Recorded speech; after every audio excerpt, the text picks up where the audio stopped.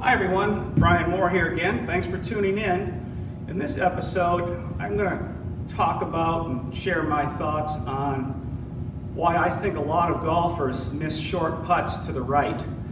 And it doesn't have to do with the bad stroke so much as it does perception, or should I say misperception of where the hole actually is. So what I've got here is I've got about a 5-foot putt here. And I have a string on the ground, one that runs directly from the center of the hole back to the golf ball, one that runs from the center of the hole just to the left of the ball here, and then one that runs parallel left of the hole.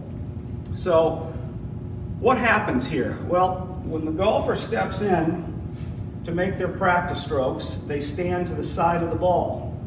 And as they make their strokes, their attention and their awareness is over here on the hole, okay, so this line. But the problem is that they're set up to stroke here for their practice strokes. You can see that my putter and my body lines are lined up to stroke here. My attention and my awareness is over here on the hole. And then when I actually do step into the ball and I put my head down to putt, suddenly now my mind's eye thinks that the hole is actually over here, when really it's not. It's right here.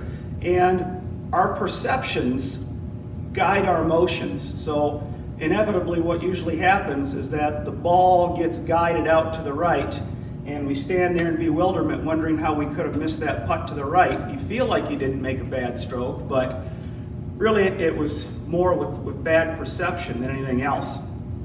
And because golf is a side-on game and we stand to the side of the ball, our perceptions become easily skewed. It's not like an inline game like shooting a rifle or playing billiards or darts or maybe bowling, where it's more of a straight-on game. We're playing from the side, and things look different from over here than they do from there.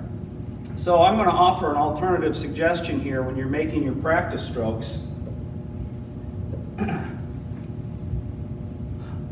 Even though my putt is going to be straight, and this is my true putting line where I'll be putting from, I'm going to have my attention focused during my practice strokes right here. That way, my eyes and my mind will become trained to see straight relative to where I'm set up. Then when I move into the ball, okay, I still have a parallel sense of where the hole is instead of it being skewed out to the right there. Now, on a breaking putt, for instance, let's just say that this was a breaking putt, okay? And I'm going to move the ball over here.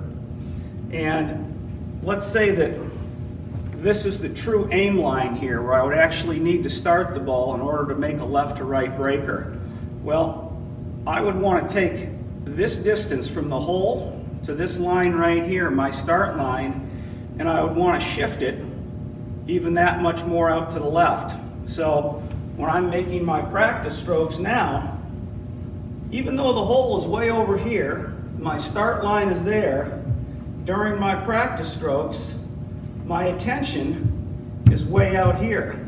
And again, once I step back into the ball, suddenly now my true aiming line suddenly becomes more realistic and parallel to where I really need to go.